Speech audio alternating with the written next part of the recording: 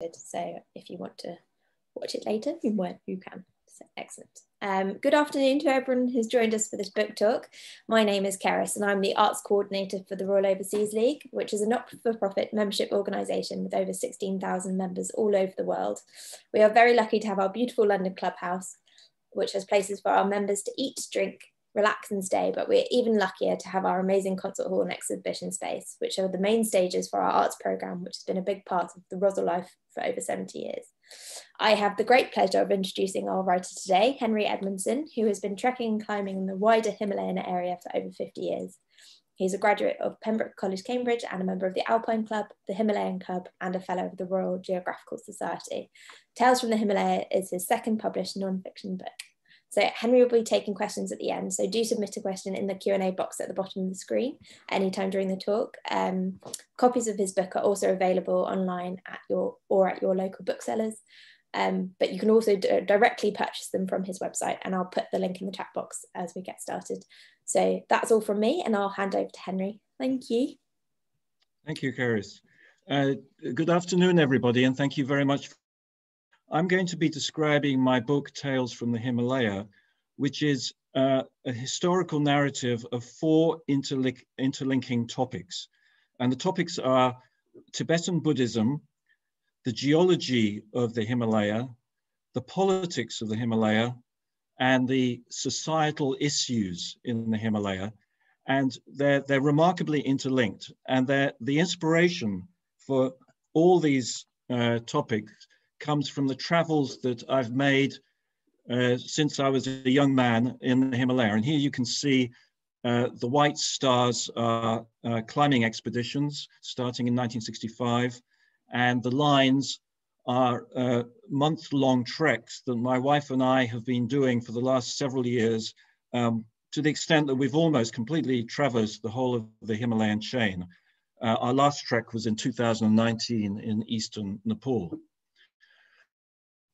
The writing in the book is inspired very much from mainly the people that we meet and we employed during these treks. And for a mountain lover, which of course is the case with us, there's really nothing to beat fine weather, having climbed a high col, coming down and knowing that you can get down into the valley and have a little bit of a rest. This is in the Solakhumbu area of Nepal, quite near Everest, and everything seemed very, very pleasant, but unbeknownst to us, something very serious was going on underneath our feet. This is April 2015. And the next day, when we descended a little bit into the villages, we witnessed firsthand the most almighty earthquake that happened in 2015. It killed numerous people at the Everest base camp. And before our very eyes, houses came tumbling down like this one. Dry stone walls simply collapsed. People were killed. It was mayhem. And so the first thing we did was to check on the families of the Sherpas and the porters that were helping us. Fortunately, they were all fine. And then it was a matter of making our exit to Kathmandu, which took another week's walking to get to the nearest roadhead. In Kathmandu, it was even worse in places. It was very localized. And by the time we got there, there were international rescue crews with their dogs roaming all over the place for survivors of the disaster. And in total, I believe about 10,000 people were killed. This shows you on the right, the result of, there's a very historic area in Kathmandu called Durbar Square with many ancient temples, on the whole totally destroyed, as you can see in that picture. But if you go back in time, and Patan is a neighboring town to Kathmandu, another royal town historically, also with its Durbar Square, you can see that was destroyed also in 1934. And indeed, there are earthquakes happening up and down the Himalayan chain continuously. and they're documented since medieval times in Nepal, at least that far back. Now, our Sherpa, Fudo,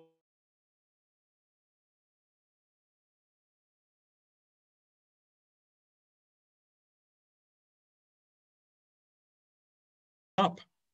And that was why the earth shook, why the earth around us rose by exactly 1 meter. Everest is now 1 meter higher than it used to be.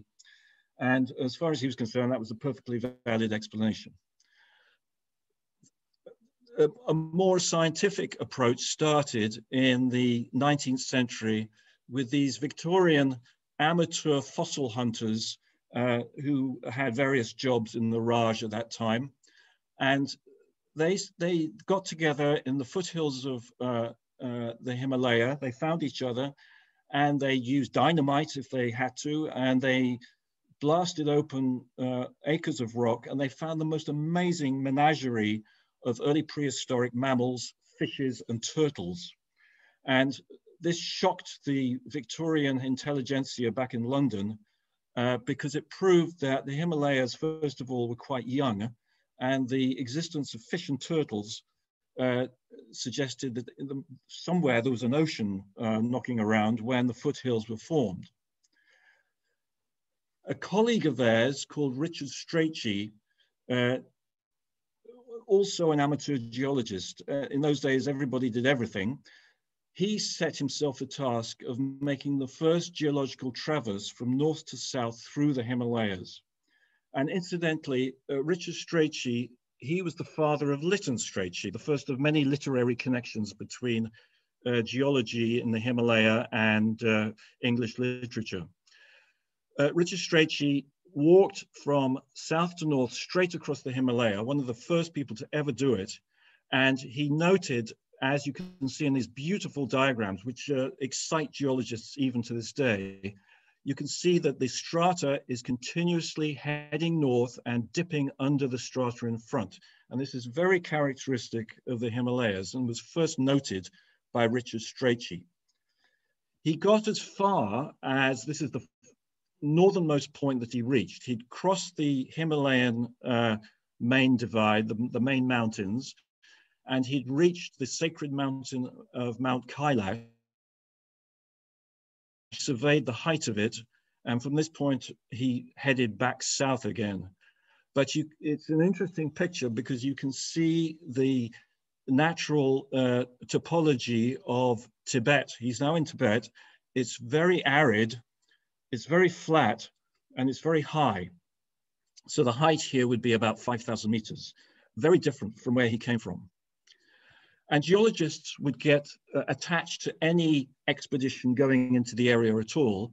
And this is a famous picture of the members of the 1921 Everest Reconnaissance Expedition, featuring the most famous climber here is Mallory, who was lost on Everest 3 years later. And all these are well-known climbers of the era, except for this man, who was Alexander Heron, who was the geologist who was attached to the expedition to try and figure out the geology of the surrounding Tibetan landscape. And Heron got into the bad books of the monks living in Rongbuk Monastery at the bottom of the northern side of Everest. He was observed digging up rocks from the mountain, as geologists are wont to do. And this offended the monks. They said it would disturb the gods at the top of the mountain and create a real problem for Tibet. And sure enough, actually, there was a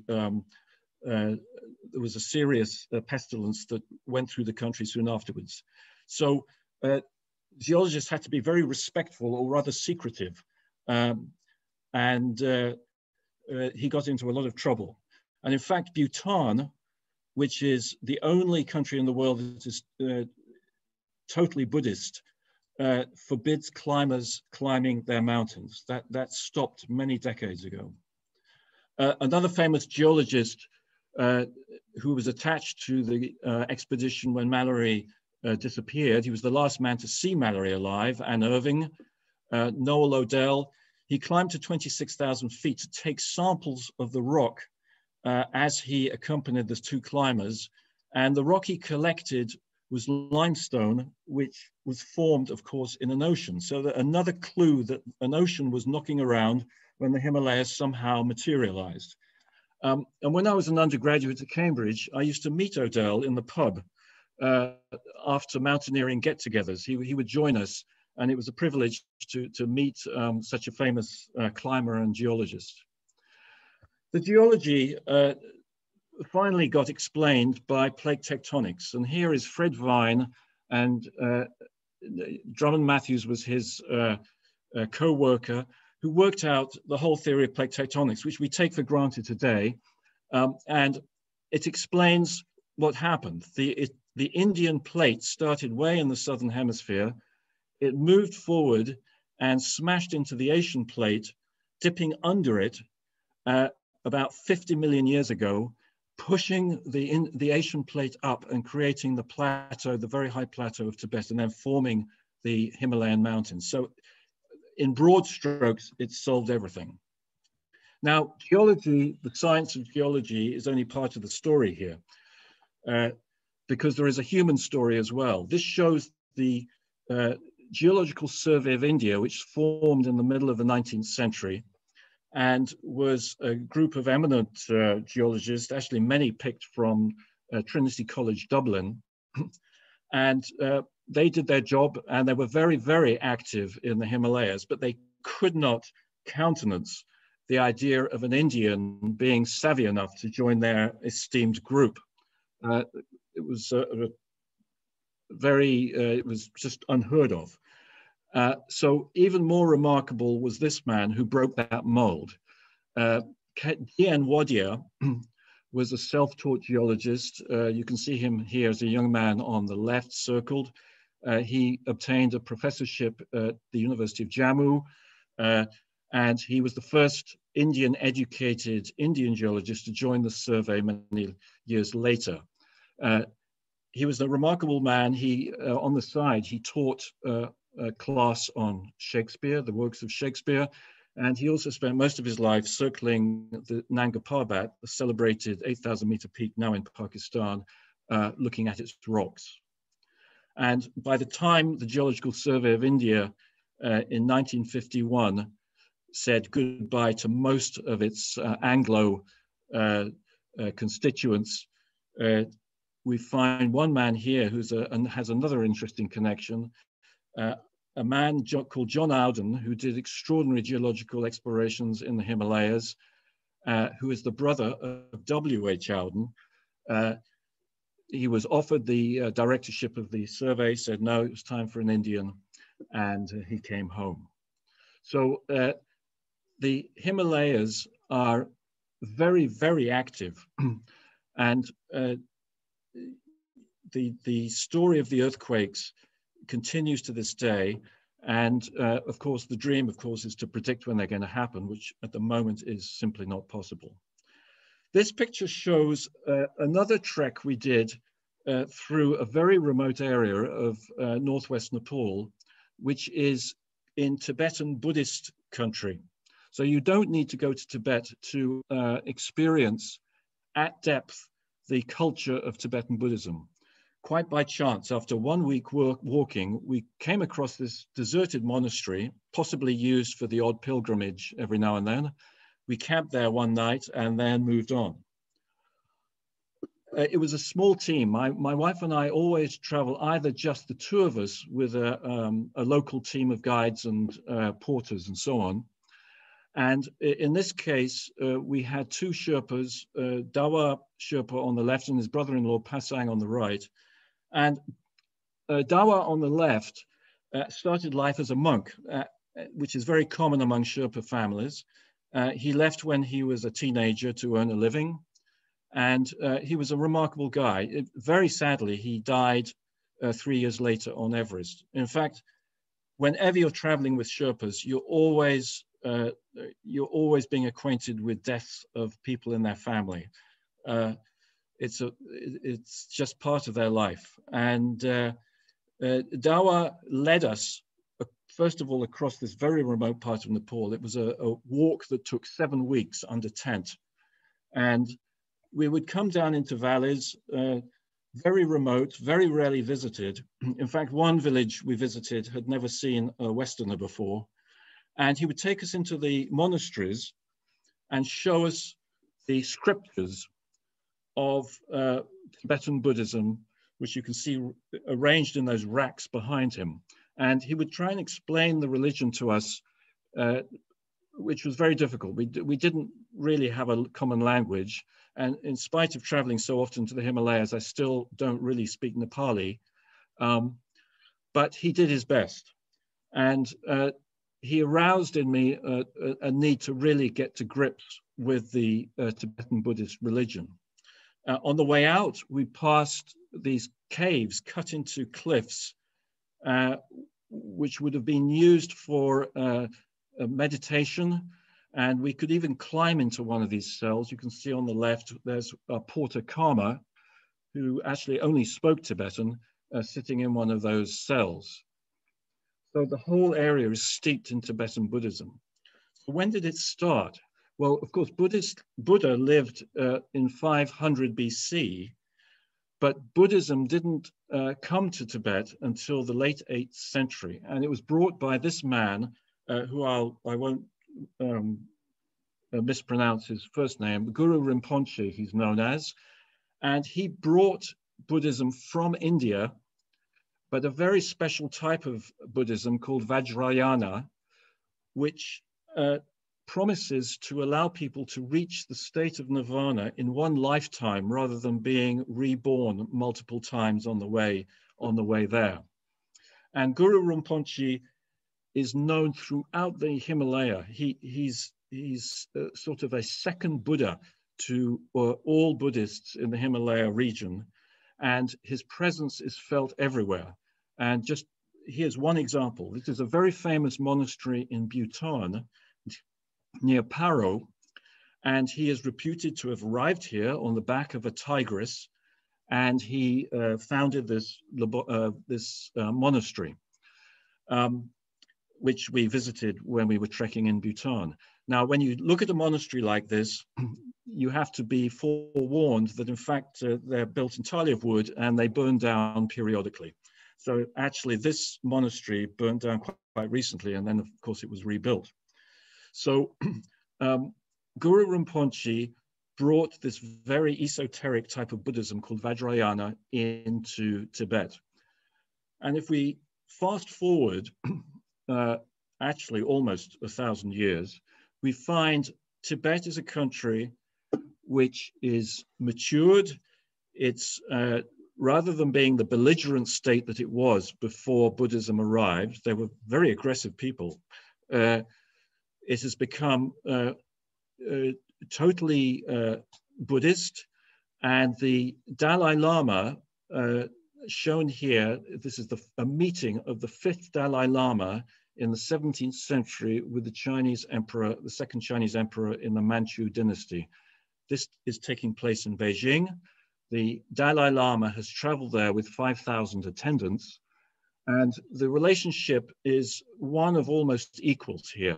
The Dalai Lama provides the spiritual content of the Chinese emperor's life, but the Chinese emperor in return offers some governmental sort of secular administration to Tibet. So it's a sort of, it's known as patron and priest. The Chinese is the patron and the Dalai Lama is the priest. And this is the state of affairs that continues for many years, and it provides the basis for the Chinese now feeling as though they have the right to occupy Tibet. Now, none of this, of course, was known to the West. And the first inkling, or the first person to witness either the relationship between the Chinese and the Tibetans or understand the nature of Tibetan Buddhism were Jesuit and Capuchin missionaries sent to the subcontinent, and a few of them were sent to Tibet by Pope Clement XI. And one of them was called Hippolyte de Sideri. He was a Jesuit, and he traveled to Lhasa from Italy, an amazing journey, ship to Goa, overland from Goa to Delhi, and then this very circuitous route from Delhi to Lhasa. And Desideri was a very intelligent man. He learned a little bit of Tibetan. He tried to get to grips with the Vajrayana brand of Buddhism, and he became very well connected. And he wrote a diary, and this is one page of his diary, where he's trying to write down the Tibetan script and get to grips with its meaning. He returned to Italy, and due to an argument with the Pope, his presence was sort of, he was declared persona non grata, and his diary, they refused to publish his diary, and it was only actually discovered in the 20th century, which meant that the mysteries of Tibetan Buddhism and what was on earth was going on in Tibet was a total mystery. And it was sorted out to a certain extent by two Asian scholars in the Raj. Hodgson was the resident in Kathmandu, struggling with some Vajrayana texts in a strange language he couldn't understand. And Wilson was a Sanskrit expert in Calcutta, who was very conversant with the original Buddhist texts that were used in India before Buddhism was wiped out in India. And the two of them struggled together to understand, first of all, the Tibetan language, and secondly, the Vajrayana type of Buddhism that was prevalent in Tibet. And the language problem was finally resolved by an extraordinary Hungarian called Kusoma de Koros, who, for reasons only known to himself, he walked from Hungary to a remote area in Ladakh, north of Delhi, a small monastery called Zangla. He walked there on foot, penniless, wearing just the clothes he stood up in. And when he got to Zangla, which is here, it's a very remote spot, even when we visited. You can see my wife in the top right part of the picture, sitting in a small cell at the top of that monastery. And Kusoma de Koros spent 2 years there with a monk, putting together the Tibetan language versus actually English. And he finally ended up in Calcutta with Wilson, the man I showed you previously, and his dictionary was published, and that gradually started unlocking the history of Tibet and the history of Tibetan Buddhism. And from then on, a whole range of extraordinary characters that we now call Tibetologists traveled to Tibet to understand the language, to speak the language in most cases, to look at the artwork, to note the artwork, and to come to grips with the culture of Tibet. And the most famous is Giuseppe Tucci, who you see here, and you can see him crossing a very important pass into Tibet in 1931. And he was an extraordinary scholar. He was also a protege of Mussolini, and he somehow managed to rescue his reputation after the Second World War and carry on working. And then finally, the Dalai Lama, who I'm sure you're aware, escaped at one point from Tibet to India. He set himself up in the foothills where he consolidated the culture of Tibet around him. But he was helped by several remarkable men. And the most extraordinary is this man on the left, Gene Smith, who's an American. He had been studying Tibetan Buddhism since he was a young man. He ended up in India, and he got a job at the Library of Congress. The US Library of Congress had an office in Delhi. He joined it, and he used money that the Indians owed the Americans for aid. He used the money to accumulate manuscripts from all the refugees coming out of Tibet and catalog them and promulgate them through the diaspora of Tibetans that were now exiting Tibet. And he accumulated over 100,000 religious texts from Tibet. They're now on the internet. And so he's one of the unsung heroes of Tibetan culture. Now, this is a map of Nepal, and the area where we were walking, I showed previously, is this area in light blue at the top, and this is all Tibet. This is all Buddhist. The top slice of Nepal is all Buddhist. The Sherpas come from this area. We were traveling at where I showed you up here. But you can see in this country, Nepal, there are hundreds of different tribes, hundreds of different languages. And this is, in fact, a very simplified map. And the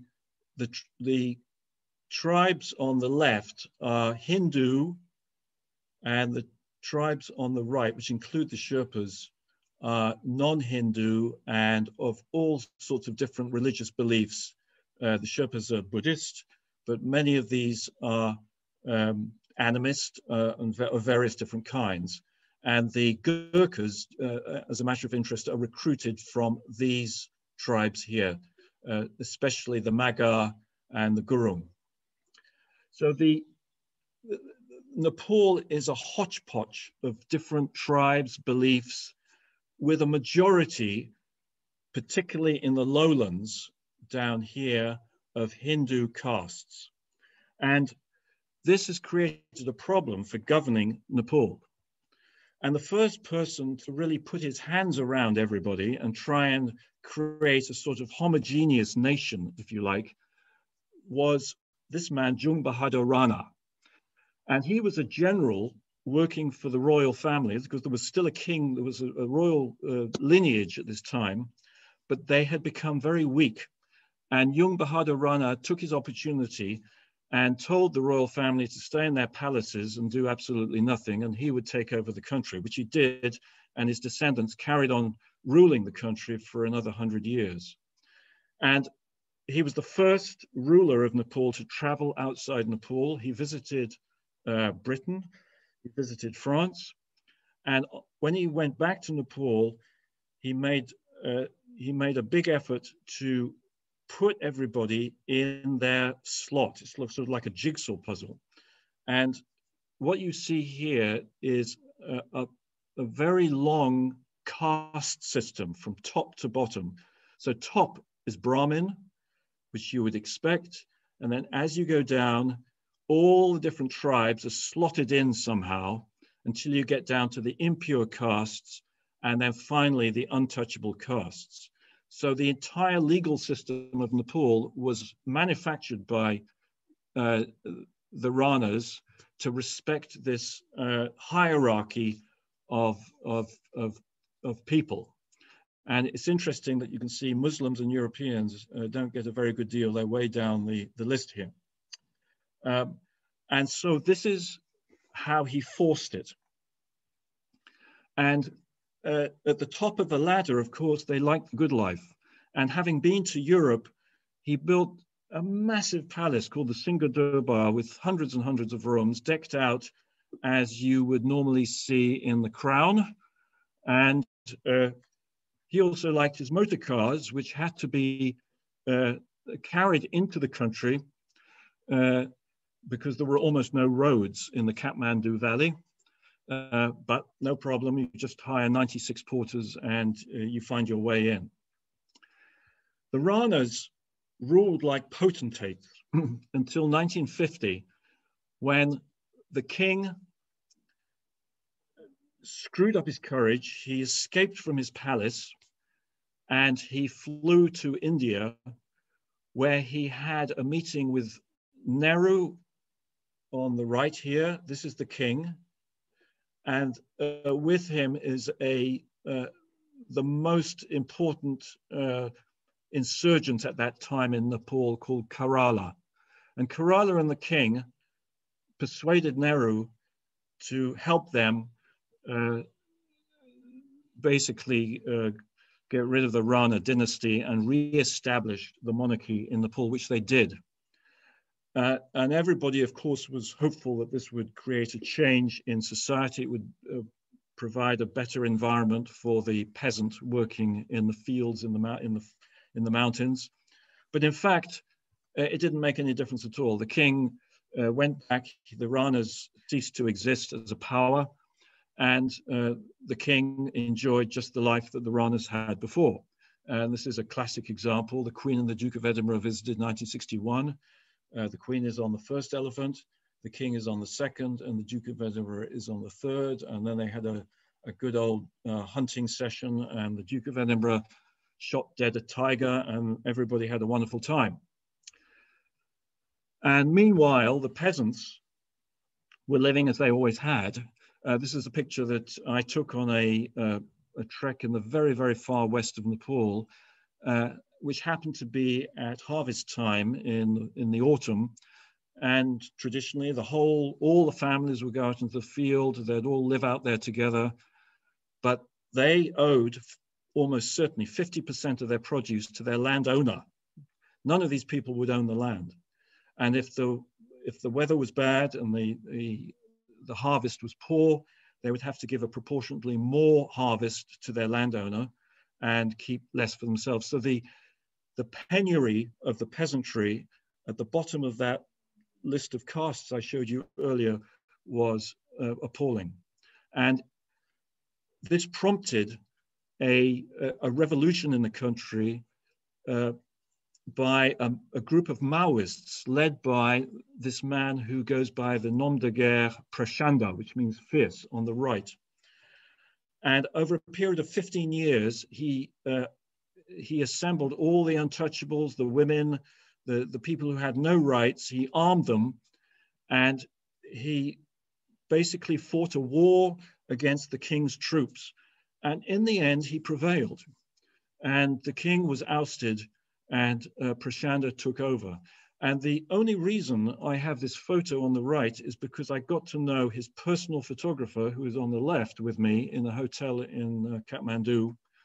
And the photographer, Shreshra, he traveled with Prachanda for those 15 years, incognito, taking pictures the whole time. And if they had been discovered, then everybody would have known what Prachanda looked like. Nobody knew what he looked like for 15 years. He was in the jungle, he was in the mountains fighting the king's troops. But in the end, he prevailed, and he and his friends took over the government of Nepal, and it shows some of his troops. It's a women's brigade. It was a bloody battle. And if you happen to be traveling in West Nepal at the time, particularly, you had to be very careful.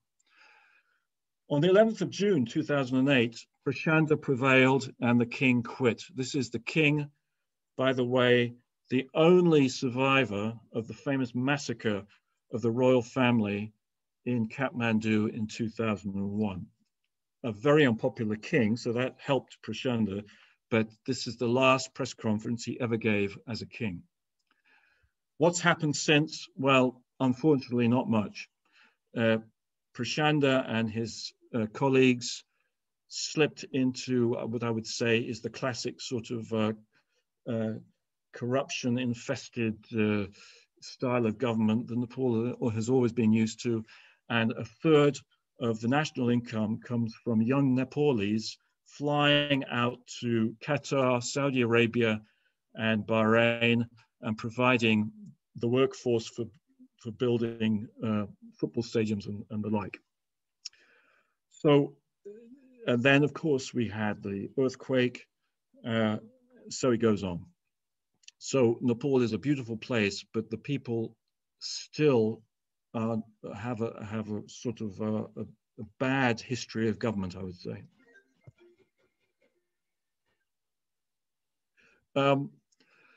Now I'm just switching tracks for my last topic, which is politics. And we're now back to when I very first went to the Himalayas. In 1965, I was a student at Cambridge. This was a student expedition to Kashmir, to an area that had never been visited before. There were actually no maps that we could use, so we had to make our own maps. And we were climbing in Kashmir a mountain called Brahma, which is a bit over 6,000 meters high, which by Himalayan standards is actually not very high, but it was a difficult mountain, and you can see it doesn't look very friendly. And we almost got to the top. In fact, we went back 6 years later for another attempt. We got even nearer the top, but we didn't quite get to the top. And it was finally climbed by Chris Bonington and Nick Escort. But in 1965, we had a very satisfactory time. You know, we did our best. We came down from the mountain and we exited down through the foothills onto the plains of Kashmir. And to our surprise, we found ourselves in the middle of a battle. Because in 1965, the Pakistanis had decided that they would try and take the whole of Kashmir for themselves. Kashmir got divided into two during partition. So there's an Indian part and the Pakistani part. And the Pakistanis infiltrated thousands of insurgents into the Indian part of Kashmir, hoping to destabilize the country and allow the Pakistanis to take over. It should be noted that the majority of the population in Indian Kashmir are Muslim. So there was some justification for this. The battle was bloody. There were thousands killed on each side. There was a tank battle on the Punjab plains that was the largest since the Second World War. And the net result was that everybody had to go back to where they started, and basically no territory was gained or lost by either party.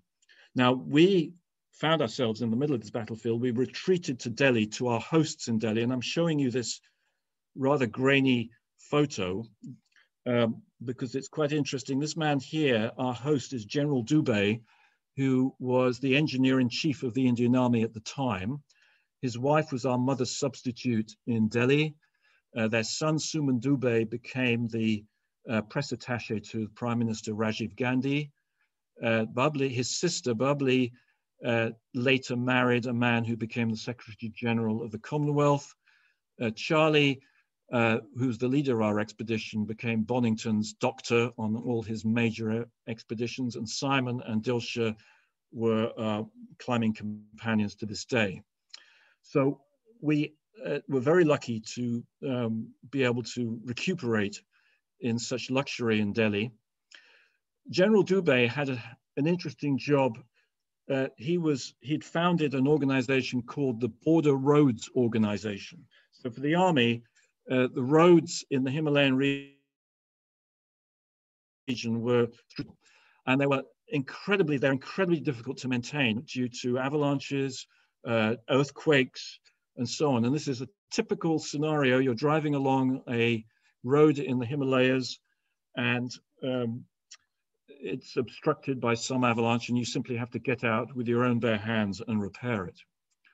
And Border Roads Organization, BRO, liven up your life with these rather charming sayings on the side of the road to keep you supposedly driving safely. Drive like hell and you'll be there. Check your nerves on my curves. They get quite racy sometimes. But so Dubey had the distinction of starting this organization. Just for comparison, on the other side in Tibet, there is no problem with the roads. Tibet is quite flat. It's very high. It's very arid, as I said before, actually quite near Everest, where there is obviously no strategic problem. Now, back to Pakistan and India fighting over Kashmir, this could be another talk that would last 3 hours. But believe it or not, they fight about every single inch of the red line here, which is called the line of control separating the two parts. And in 1984, they started fighting about an area, very remote area up here, the Siachen Glacier. This is the Siachen Glacier. So can you imagine, this is one of the battlefields that separate Indian and Pakistani troops. They have to become skilled mountaineers, and there's no doubt in anybody's mind that more people have died in this theater of war from altitude sickness than being shot by the enemy. Now, the other big political story here is between India and China.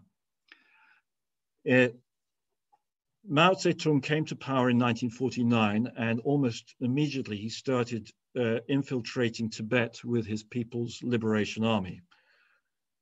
Nehru had come into power in 1947, so they had both acquired their countries, if you like, about the same era, and this brought them together. They were both leaders of an independent. They got rid of their colonial masters, whether it was Japanese or British, and they struck up this friendship, which was sealed with this agreement in 1954. And they were so close that Nehru chose to ignore the infiltration of Tibet by Mao's troops because he just didn't want to upset his big friend Mao. And nevertheless, the Chinese troops were invading Tibet, and Mao's strategy was just to do it very gently. Don't disturb the culture of Tibet. We'll come to that later. Just keep things, just take over the country, but let the Dalai Lama manage his people and the religion in the way he wants. Nevertheless, there was some recommended re-education, I think is the right word, for the Dalai Lama, who you can see here in Beijing in 1956. Here's the Dalai Lama, young Dalai Lama. Here is the Panchen Lama, who's the second most important Lama in Tibet. Chou Enlai, who was at that time, I think, the Prime Minister of China, Mao Zedong, and Li Chao, who had another very high position. And they had invited the two lamas to come to Beijing, make friends, and basically, hopefully brainwash them into accepting the Chinese presence in Tibet. Meanwhile, back in Lhasa, we see the Dalai Lama. He's now come back. The Panchen Lama is here, and everybody seems sort of happy. There's a Chinese official taking a guard of honor. The troops are actually Tibetans dressed in Chinese provided uniforms. But unbeknownst to the Chinese, the Dalai Lama's elder brother, Gyalo Thondup, has left Tibet. He fled to India. He had actually been educated partially in the US. So he knew the West. He'd come back to Tibet full of ideas, but he had given up. He realized the Chinese were there to stay. And he recruited the CIA to come and help trigger an insurgency to push the Chinese out of Tibet.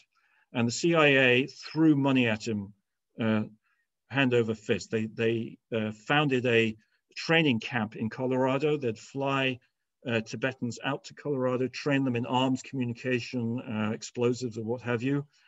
And then they were shipped back. Here is a band of them. They were called the Kampa Resistance Fighters. And they were based primarily in an enclave in the very north of Nepal called Mustang, which you can see here. We took this on one of our treks, Pasang on the left and the Annapurna behind us. And they infiltrated Tibet. There were thousands of them. I think there were about 5,000 stationed right here where you can see. And they could slip over the border into Tibet, create havoc. And in fact, at one point, it looked as though they might actually push the Chinese out. And as a result, things got very bad. And there came a point when the Tibetan hierarchy realized that the Dalai Lama had to get out of there. He had to leave Lhasa. And he secretly fled. And his caravan managed to avoid Chinese interception as they headed for the boundary between Tibet and India. And they finally made it into India in March 1959, where Nehru was basically waiting for him to say, you can stay here. You know, Nehru was not about to throw the Dalai Lama out of India. And that is the reason why the Dalai Lama is now installed in Dharamsala in the foothills of India. So the Dalai Lama was safe. And he precipitated a mass exodus of lamas and refugees from Tibet. And this angered Mao Zedong hugely. He felt he had been betrayed by Nehru. He couldn't believe that Nehru was now hosting the Dalai Lama. And as a result, the relationship between Nehru and Mao Zedong disintegrated totally until 1962, when the Chinese decided to test Nehru militarily. And the crux of this was the following. On the east of the Himalaya, there's an area here that was claimed by India, and then the Chinese decided they would claim it as well. And in the west, in Kashmir, there was this strange knob of a very high deserted plateau called the Aksai Chin that also both parties claimed. And Chou En-lai came to Nehru and said, he said, you, Nehru, you can keep that area on the east, but we'll take that area, tit for tat. How about that? And Nehru said, no, India can claim to both of them. And so at that point, the Chinese lost their patience, and just to prove that they could do it, they advanced with their troops from the border down almost to the Brahmaputra in a matter of weeks. And they destroyed the Indian army, which you can see here struggling with the terrain south of the Himalayan chain. You remember north in Tibet, very easy. Here it's extremely tough territory. And Nehru was humiliated. And in the end, the Chinese, having made their advance, immediately retreated back to where they started and said, okay, you keep that and we'll keep that. And really Nehru couldn't say anything. And that is the status today. And since then, the tension between China and India has never gone away. And there are endless skirmishes on the border. You can read about them even in very recent times. In fact, the most recent news, I think, came yesterday, which is that they've in fact agreed in one particular spot where they were fighting to sort of just separate for a while. But the military buildup on both sides of the Himalayan chain is spectacular. This is the Chinese military infrastructure built up, most of it quite recently. And you can see there is a lot around that area I was showing you just now. And here's Aksai Chin. There's a lot around here. There's not so much around Nepal, which doesn't seem to bother the Chinese so much. And on their side, the Indians are massively engaged as well. So they're facing each other. They frequently have skirmishes up in Ladakh. They have skirmishes here in Sikkim. The Chinese are eating away at Bhutan. And they're also infiltrating Nepal in a very subtle way. So the relationship between China and Nepal is amicable. And the Chinese are slowly driving roads from the plateau of Tibet into Nepal to link up with the Nepalese road infrastructure, which is pretty primitive. And in 2019, we saw this in action. So my last slide shows you one of these roads that the Chinese are building.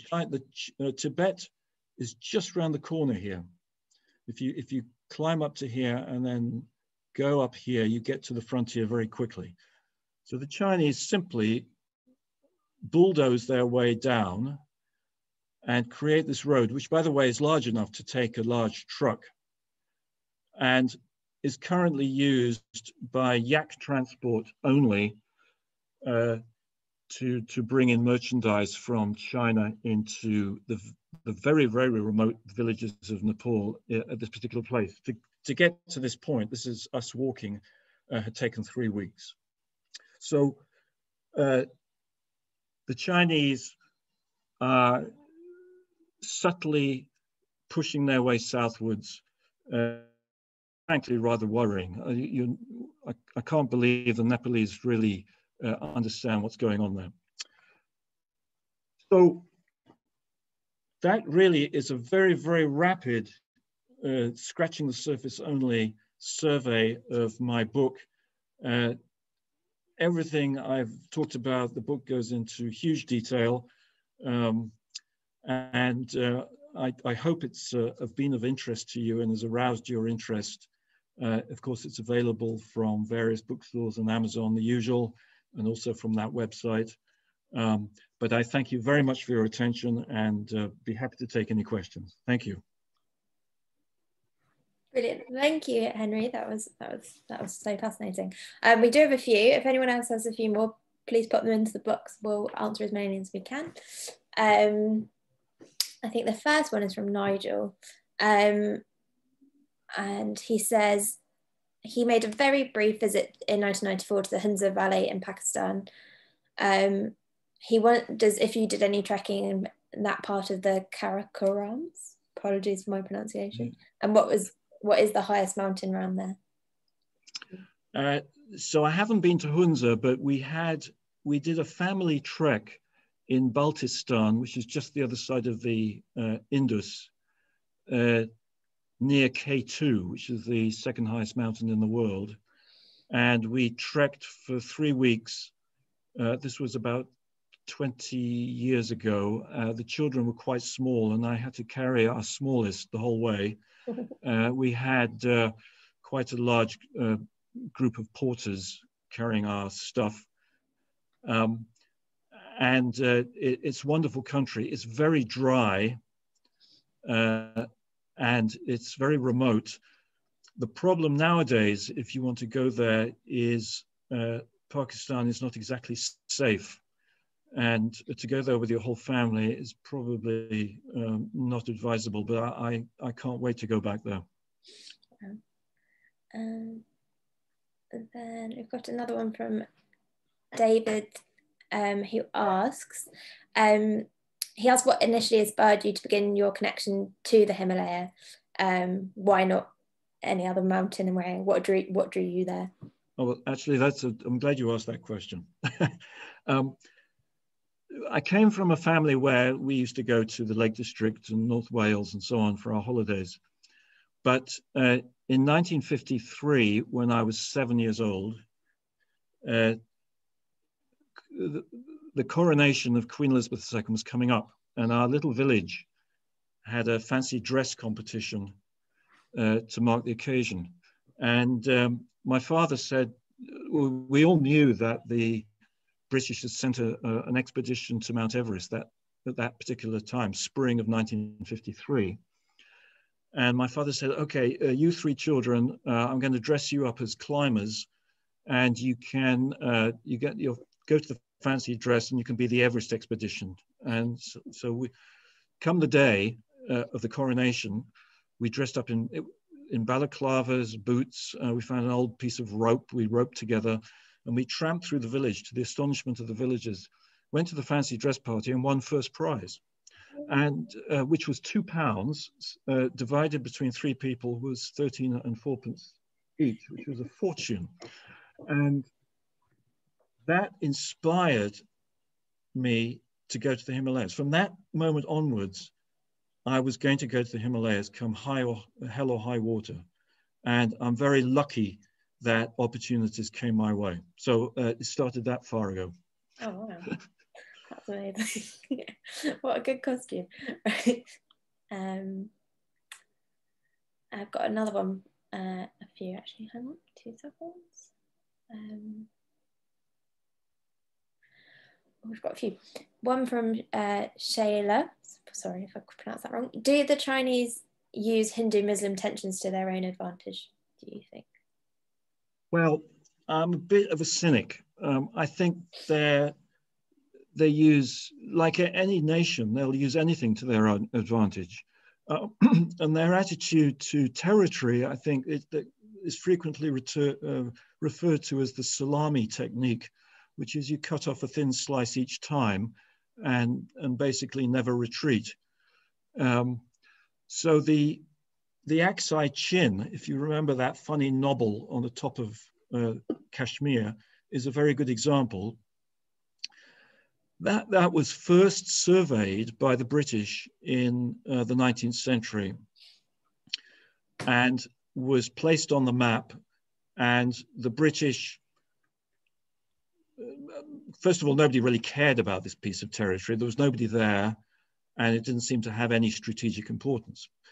So the British put it on the map. They sort of added it to Kashmir. And the Indians inherited it after partition, and they did nothing with it either. And they, in fact, they didn't even notice that over the next decade, the Chinese started building roads all over it and putting small military installations along those roads. So, yes, I think the Chinese have a historic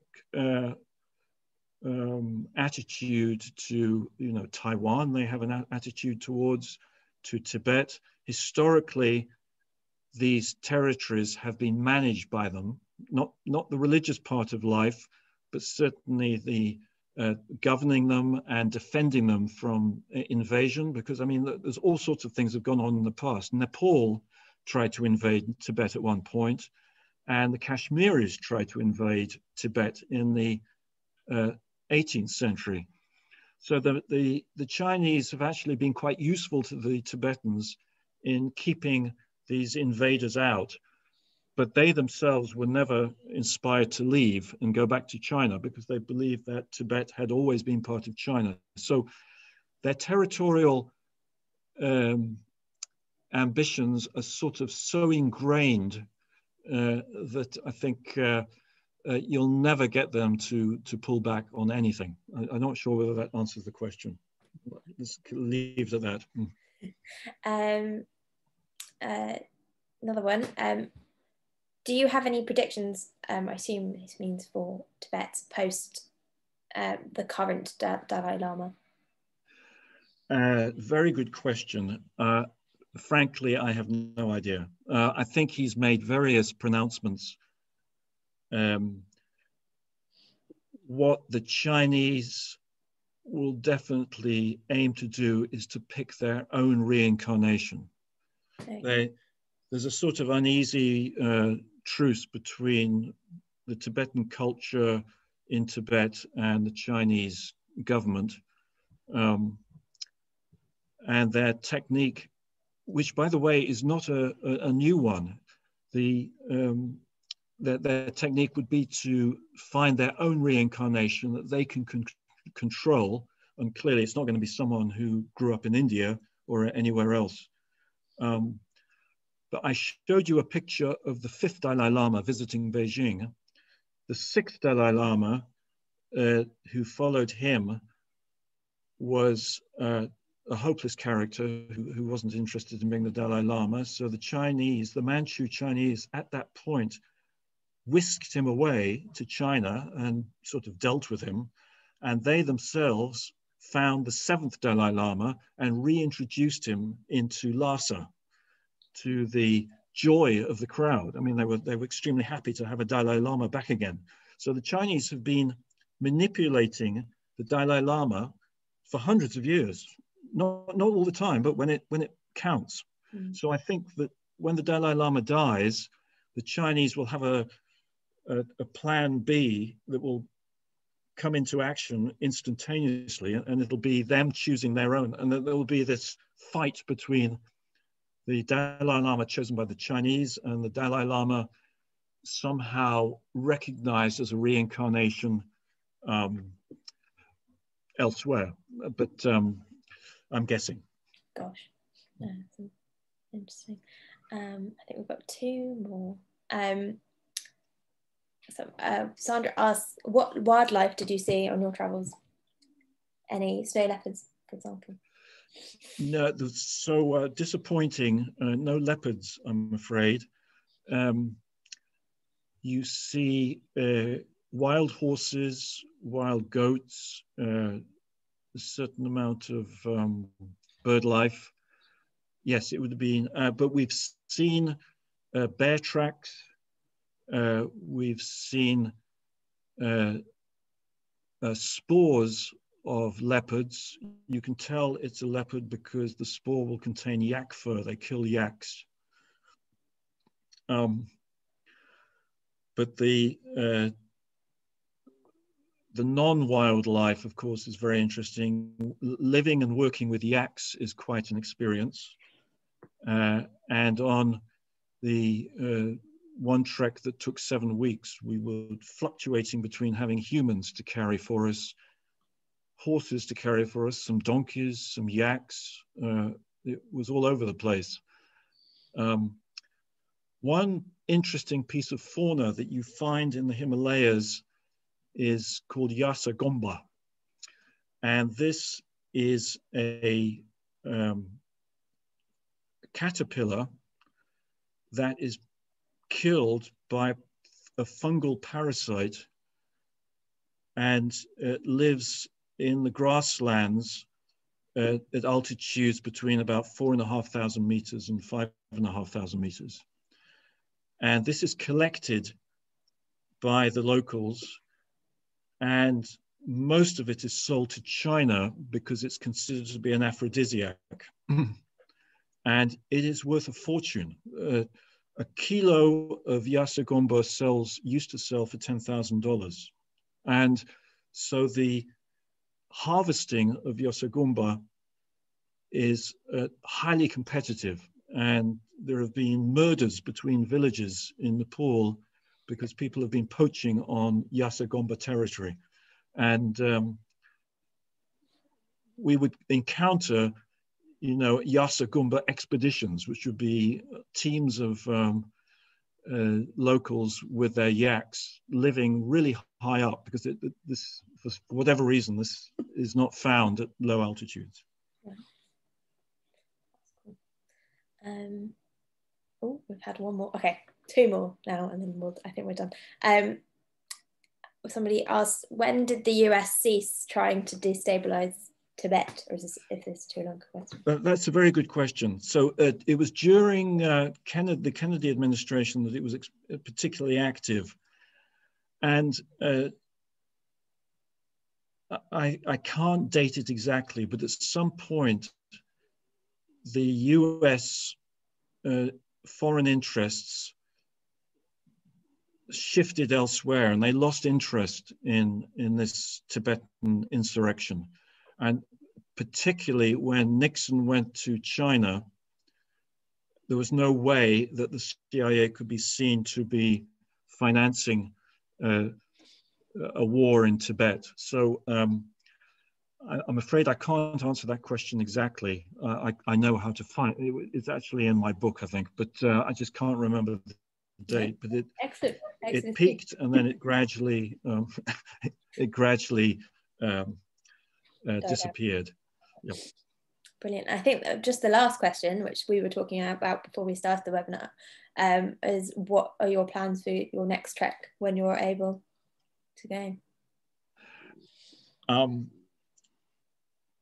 So we were meant to be going to Sikkim in 2020 with a professor from Cambridge, a very well-known guy called John Gurdon, and that, of course, was cancelled. And then we have a trek planned to fill in one gap in our traverse of the whole Himalaya range.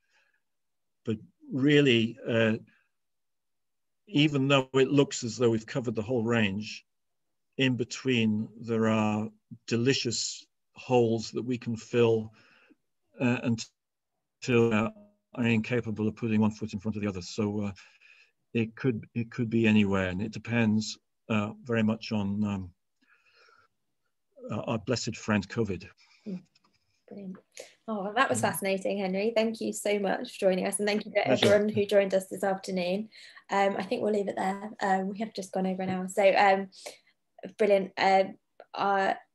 Go and purchase Henry's book if you want to find out more. I think is the answer to the last questions if we've missed them. So, but thank you so much for joining us, and thank you.